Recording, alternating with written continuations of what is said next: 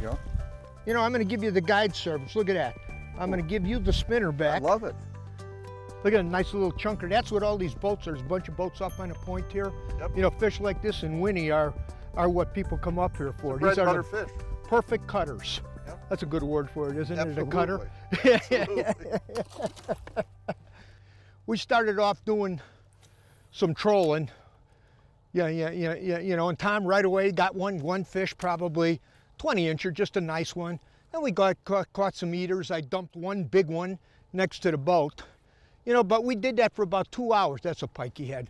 But he said, let's go try something a little bit different. Let's go up into the weeds, do a little jigging. I'm going to pull a few spinners, might do a little rigging, and we might even go deep and try a little jigging wraps. We weren't up here with that spinner for, I don't know, 5-6 minutes, and you whacked one. It's a great delivery system. You know, you're moving water, you're kind of just exploring these weed beds and seeing what's around. And it's been working for us for so long.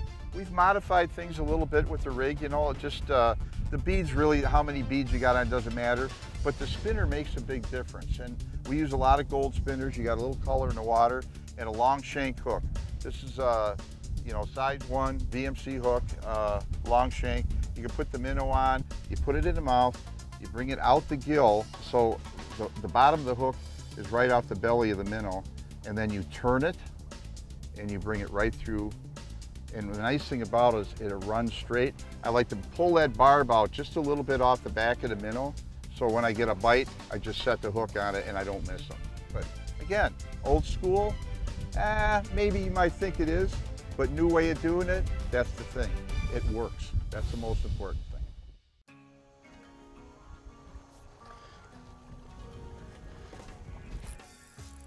Now, as I told you, you got to give me a little more time. Yeah, how's that one? Now he's baiting up, and now I got to stay with my jig just a little bit longer. This one is it's an inch bigger than your last one.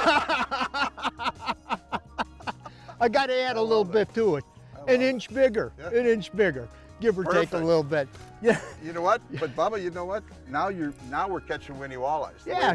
You know, the one neat thing about Winnie, there's a lot of ways to catch these fish here. We started off pulling plugs, you know, looking for a big fish. We did that for 2 hours, and it wasn't really hot in time. So, you know, there's too many fish in here. We got to try a different presentation.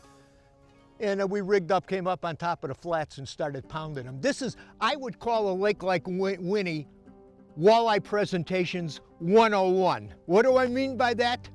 Jigs, live bait rigs, minnows, night crawlers or leeches on it, or spinners.